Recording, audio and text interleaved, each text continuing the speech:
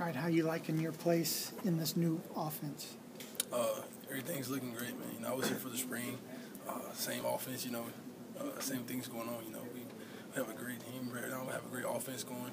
So, everything's looking great. What's different? When we see, y'all line up against West Virginia, what are we going to see that's different? I think we're more, as a receiver, out in the slot, more mismatches against, defensive backs, safeties, where we can go out wide, things like that. That's really different this year.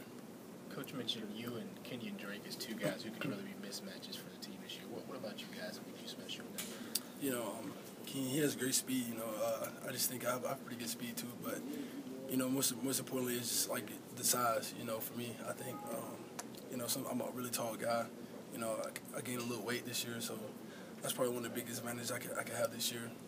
Kenyon, he's really a scat back kind of guy. He's really quick. He can make you miss with one move. He gets you in open space. It's hard to bring him down. How do you balance putting on weight to block and be strong, but also not losing your explosiveness as a pass catcher?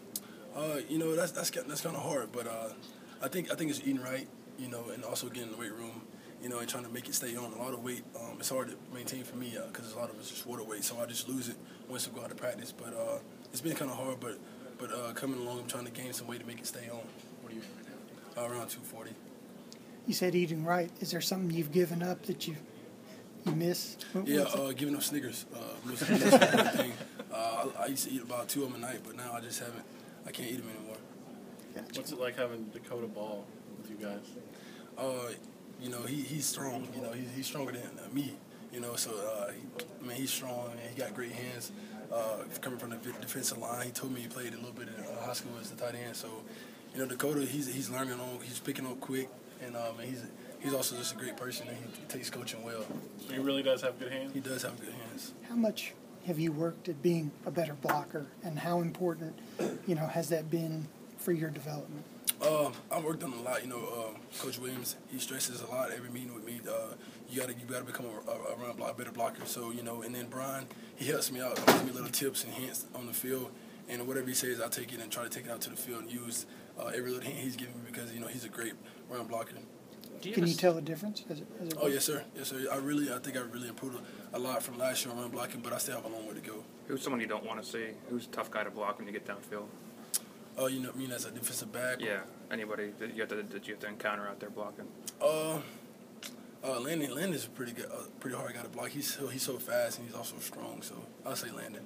Do you have someone you want to model your game after, like in the NFL or someone else in college or anything? Jimmy Graham's a great guy. You can model your game behind. He's a really good receiver. Also, you don't really see him blocking as much though, but. He's a great guy, on the field. So he has a really good game. I want to model that game also. That's from him. How's Ty Smith coming along? He's a tight end that we normally see his body type is that tight end at Alabama. And how have you helped him? Ty, he's learning. He's learning offense. For anybody that's coming in and learning this offense, it's kind of tough. But once you catch on, it's not bad. So he's been doing great, man. He takes great coaching. Coach Williams is going to coach all of us the same, and he's been coaching Ty hard. Pushing Ty. Ty's doing great, and he's coming along.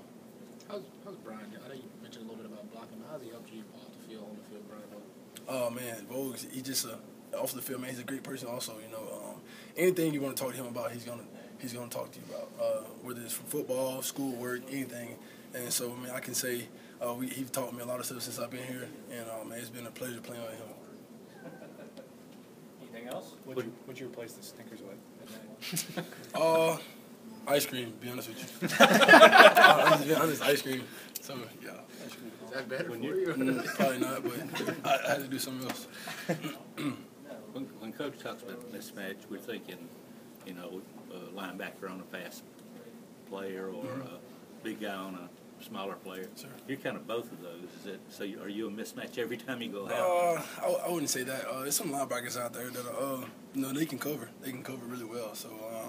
And there's some safeties out there that also can cover, So not every time, but I get a good chance, having, a guy that can cover me the same speed.